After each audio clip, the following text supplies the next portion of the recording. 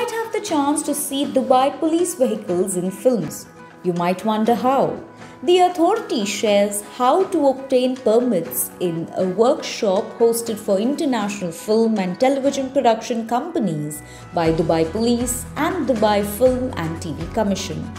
About 200 people representing various film and television production firms participated in this initiative, which is part of a continuous effort to strengthen Dubai's leading position as a top global destination for film and television production.